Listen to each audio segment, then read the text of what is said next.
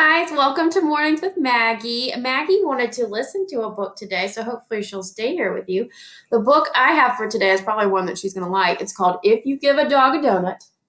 This is written by Laura Numeroff, illustrated by Felicia Bond. If you give a dog a donut. I think she wants one right now. If you give a dog a donut, he'll ask for some apple juice to go with it. When you give him the juice, he'll drink it all up.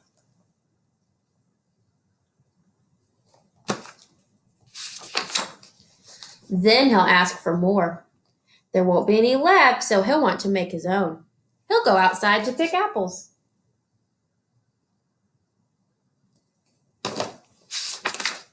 When he's up in the tree, he'll toss you one. Throwing the apple will make him think of baseball.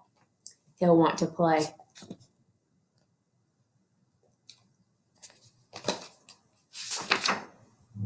You'll have to get a ball and a glove.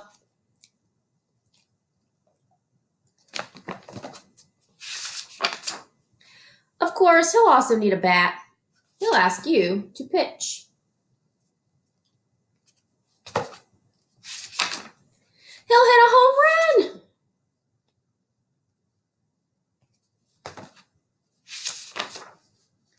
Then he'll do a happy dance to celebrate.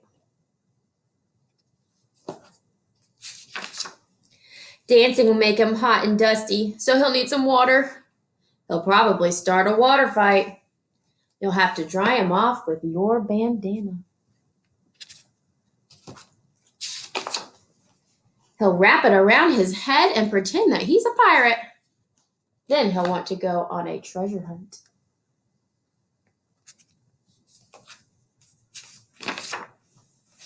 He'll find an old kite and want to make one himself.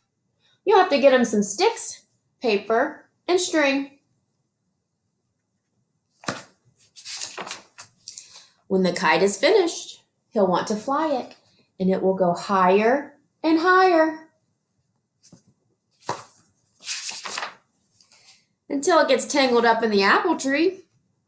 The tree will remind him of an apple juice, so he'll probably ask you for some. And chances are, if he asks you for some apple juice, what do you think he's going to want? What do you think he's going to want? He's going to want a donut? He'll want a donut to go with it.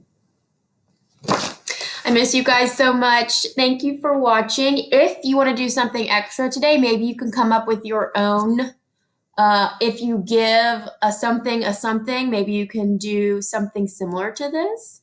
I don't know. Come up with your own story to go along with it. All right. I'll have another video for you tomorrow. Bye, guys. Maggie, say bye.